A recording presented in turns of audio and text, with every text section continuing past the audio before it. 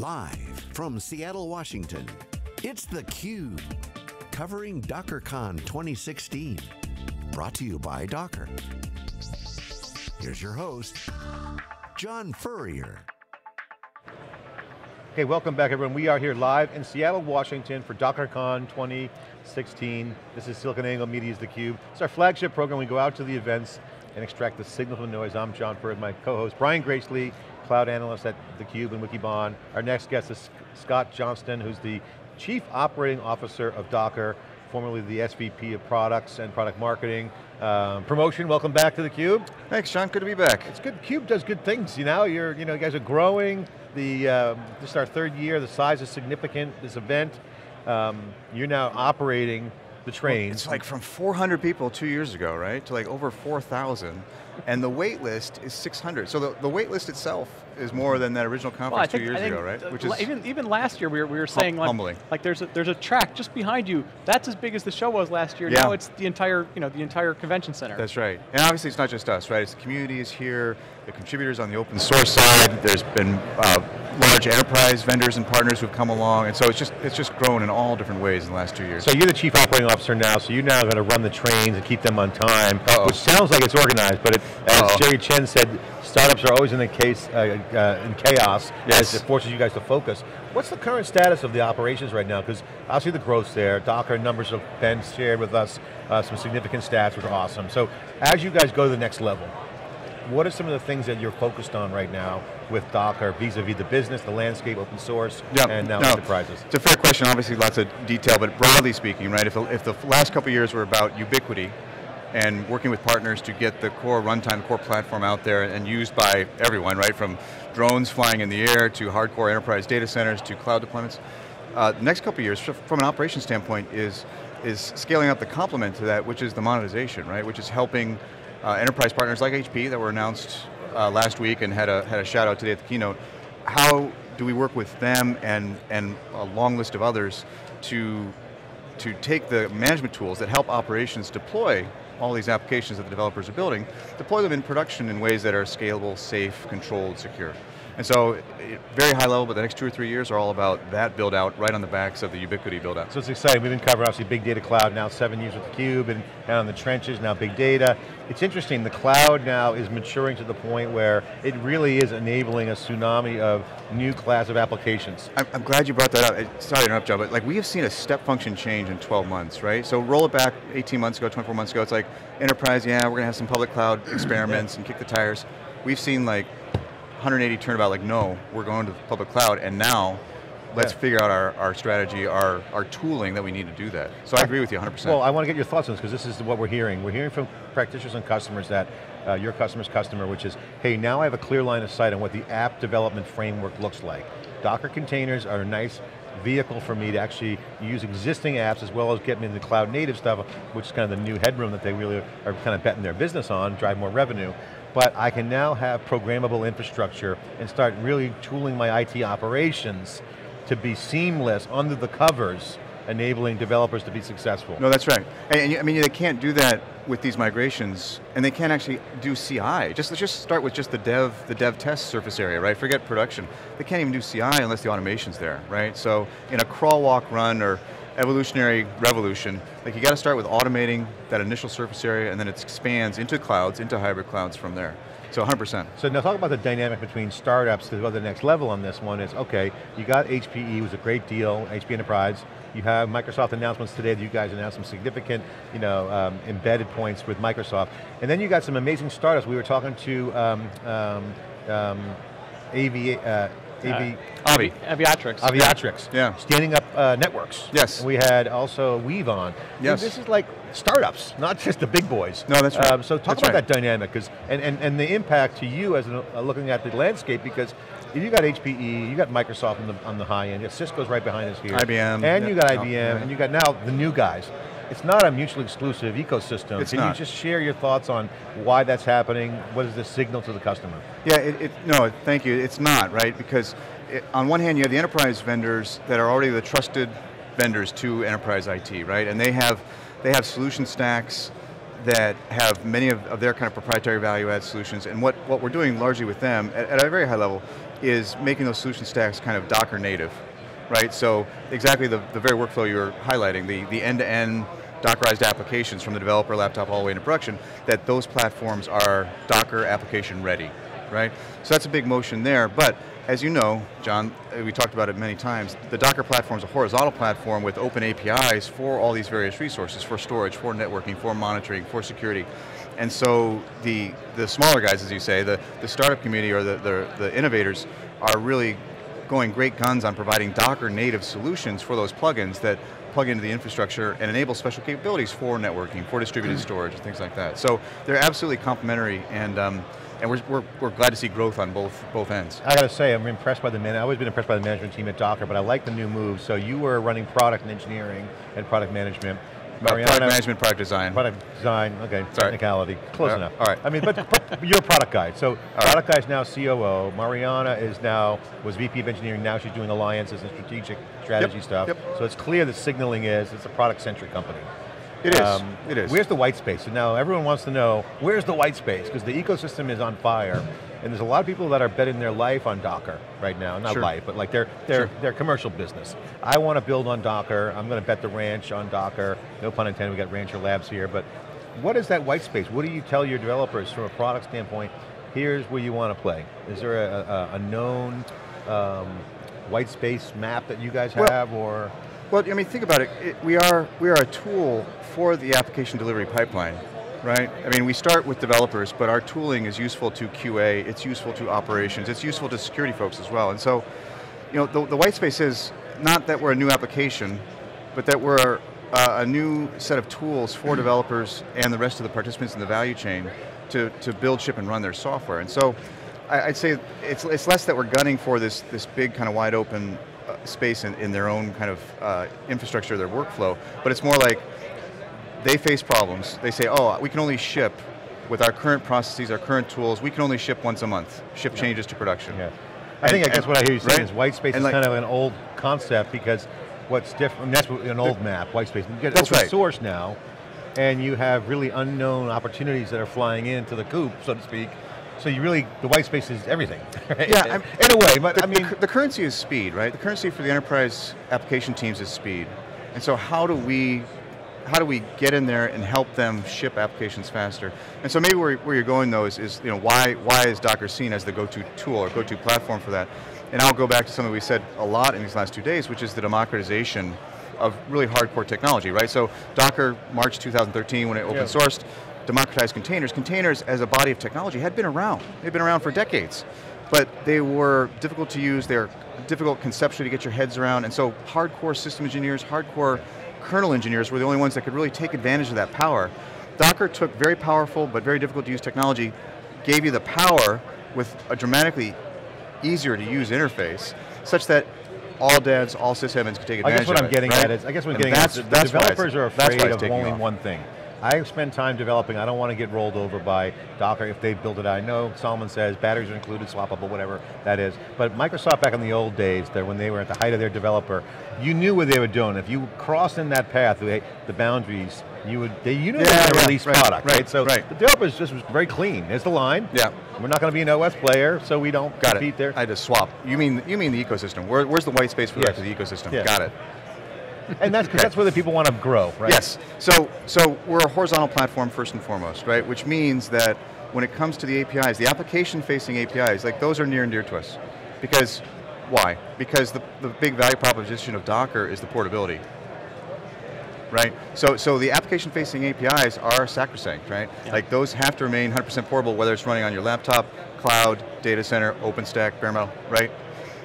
The southbound APIs, if you will, the infrastructure-facing APIs, those are open, and those are the white space. That's the have at, because we are not storage experts. Yeah. We are not networking experts. We are platform experts, and we are enabling the ecosystem to grow at these very specific API points. You go to town all day long. And that's, you look at behind us, and you see a lot of the folks in the booths, like that's where a lot of their energies are going. We've been talking about this with a number of companies, but Docker's a different kind of company now in terms of part of your product's open source, so you can get it without engaging with Docker. Yes. Part of your roadmap's going to be out in the open source domain. People can see what's going on, right? Yeah. Part of it is they're going to trust you to be a SaaS provider to help run their operations. Yep. As you talk to enterprise customers who are used to dealing with whoever, right? There was a way of dealing with, interacting with them, giving them. What do they want? How do they want to interact with you? If you're a large bank, how do they want to interact with Docker? How does a hospital want to interact with Docker? How's that changing? Yeah, I'll oversimplify it, but it's not a bad conceptual place to start, and then devil's in the details, right? The open source and the developer tools that we provide, we announced Docker for Mac, Docker for Windows, those are about creating the market, right? Because those are downloaded, used by developers to create containers. And what happens is, within the enterprise, IT operations says, whoa, my devs are creating all these Dockerized apps, all these containers, like, how am I going to manage them? Yeah. And 9 times out of 10, IT operations, particularly in the enterprise, they want to buy a solution. They don't want to build and cobble and maintain their own separate set of scripts or stacks or whatnot. So that's where we tend to get involved with the enterprise, is where the enterprise devs are already doing some projects, might be skunkworks, right? Yeah. But they're creating stuff that has to be managed, and in a controlled fashion, in a deployable fashion, a rollback fashion. And so they come to us and say, Docker, can you help us? We're saying, yes, we can.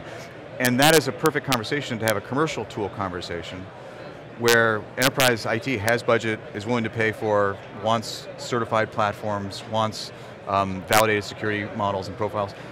That's a direct conversation that they're used to. So what they might not be used to is like, wow, my devs are going crazy with open source. Right. And then we come in and say, hey, let us help you with that. Well, and it's becoming a little less of a binary. Like, do I go to the cloud or do I run it myself? There's sort of an in-between now, right? That's right. And that's a different mindset. They've got to learn how to adapt to that. You're changing your business, well, you're evolving the business because you want to monetize it. We want to follow that. That's right. Yeah. That's right. I mean, we can talk about broad trends, right? I mean, I think none of us would disagree that, call it the last decade, maybe 2 decades, it's increasingly become a buyer-driven evaluation cycle, because there's so much information available online, and there is open source, and there is free tools, and there's Google that is indexing all the information out there. And so we're seeing buyers just come to the table with a lot of information about what they're doing. They know about your stack, they know about your competitor's stack really, really well. Yeah. And so, it's a digital buying environment. Right, and so given that, how do you insert yourself in a very authentic way that gives them value? You've got to lower the surface area for them to participate. Yeah. And so our cloud product, right, the Docker Cloud, allows them to go in with a credit card swipe and get the benefits of container management, of Dockerized app management, without involving us or our sales cycle or our marketing. They just go in and start. So you can imagine a little development group starting like that. Then they say, hey, you know what, this is great, but we need it on-prem, and then that leads to the next motion of an enterprise on-prem software. I think you nailed that right there. We just heard, we heard that 10 minutes ago, or an hour ago from Alexi. He said, look, if you can't prove to somebody that you're good in 5 minutes or an hour or whatever, like real request, right away. That's exactly right. And the thing is, this digital progression now, as you point out, the discovery, developers are rabid on discovery. That's right. They're going to look over, they're going to look at everything. They will find you. You'll be sitting in a meeting, the developer there will spin it while you're doing a presentation. That's exactly right. Yeah. That's exactly right. Download it, try it, and raise their hand, ask questions about it, right, that you just announced. So, all right, so I want to ask the question about the CIO that's out there watching, or customer. Now the environment's changed, this is really agile. Now that person's under pressure, called CXO, because now you got CDOs, you have all kinds of new roles. CSO, security is huge, which we haven't even touched on yet. That executive has to be fast. They have to have a site that doesn't look like Netscape 1998, right? I know you were at Netscape, you had to weave that in there. But you look at some of the hot, agile companies, the websites are dynamic, it's got social network effects. The older sites just look like HTML. So that's the way they're living in the old app days. They got to modernize really, really fast. Add mobile, right? What's your message to the CIO about modernizing and building a true application development environment that's going to drive their business? What's your advice to them? Honestly, we see use cases across the board, or behaviors across the board to answer that question. And I'll give you a dramatic one first. We had one CIO, I'll keep their company's name nameless, but he saw that a developer-centric mindset inside his organization was the way to go. And he fired all the non-developers, right? And just hired only developers into his organization, and developers were also the ones carrying the pagers and answering the paging calls. And that was his, admittedly, very kind of dramatic way. Sending a culture message. Sending a culture message that we are going to be fast, we're going to think creatively, we're going to be hungry, we're going to go after it, right? That is obviously a tail case, right? Most organizations, they start with a small surface area project, they start with a Skunkworks team, and they lift and shift and just get it into Docker containers and start feeling that transition right I away. love that example, so I have to ask a follow-on question. What was the operations team like? Did he fire the ops team, or was that transformed? Because no, you bring in developer-centric mindset, you have to have an operations team that can be really on the new security paradigms. On the cloud model. The cloud delivery, so Yep. there's a lot of details on the operations side. That's right. That was once 5 nines, no ops, now have to be DevOps. Well, I mean, the SLAs don't go down, right? I mean, no one wakes up and says, you know what, 5 by 12 is enough. We don't need 724. We're a bank, right? No one. Yeah, they have to maintain. No one does that, right? And so you've got to maintain your service levels while moving faster, and that is the conundrum that we've been wrestling with for the last couple of decades. That's what drove DevOps, right? Which is like, how do you get all this benefits of Agile over here in the development arm, but get it flowing all the way through to app delivery? What's the trend in right? the IT ops that you see that's significant? That's a different change from just 5 years ago or a decade ago, where the practices are different. And can you share any anecdotal color around that concept? I mean, we are seeing public cloud be a defined thing on every CTO, CIO's roadmap. Like, they must have a public, not just hybrid cloud, right? Not like private hybrid cloud. They have to have a public cloud, and that's different than even 12 or 18 months ago. Obviously, containerization, Dockerization is a huge trend. And I'll say comfort with a variety of languages, programming languages, because they want to entice developers to have the flexibility to choose Node or choose Python or choose Ruby. And so those are 3 big trends we're seeing in the development as well as in the operations organization. All right, so the question I have to ask you that came up multiple times in this past 2 days was the whole theme that your go-to-market looks a lot like VMware. You have a lot of VMware DNA in your company. And now what VMware didn't have at the time, back then, was they weren't really involved in open source. No. So what's interesting is that, no. Can you, or is it true that you guys have a VMware-like go-to-market, or is that just kind of banter, or? I mean, you can, given a random set of dots, you can connect any line through them, right? So let's be careful to ascribe causation and correlation. Look, the way in which new emerging technology is adopted, it's a very similar pattern. I mean, did AWS pick up production workloads on day one? They did not. No. Did VMware pick up production workloads on day one? They did not. File and print, dev test, QA. And in that sense, is Docker following VMware? Well, we're following. It's all successful playbook. We're following a very successful playbook that has been done again and again and again since time immemorial of emerging tech, right? So yes, we are landing with developers, we're doing dev test, and we expand. So that's a trajectory, a successful trajectory. That's right. You can put in whatever name you want to it. The second thing, though, that I will say is that because we are focused on a product, as you said, we are a product-centric company, we are very motivated to make partners successful, the ecosystem successful in terms of the distribution and the go-to-market. And so our conversation earlier about HP and IBM and half a dozen other wonderful partners, that's very deliberate. And that you can say, well, gosh, VMware followed a similar play. But that VMware was also very much a Let's talk about the alliances, how important they are to you, because this is really a big deal in my mind. I think this is a Docker moment where you guys crack the code on potentially not just scale and market, but now relationships that you're fusing together, kind of the Switzerland model, where you have the goodness of the container stuff, and we haven't got to security yet, which we can talk to, but by bringing the big companies together and the startups in the white space on the ecosystem, you're enabling the market. That's an enabling platform. Yeah, that's right. How are you guys going to execute that as the COO? What's the mandate? Just keep doing more deals? Is it deeper integration? Is there a playbook?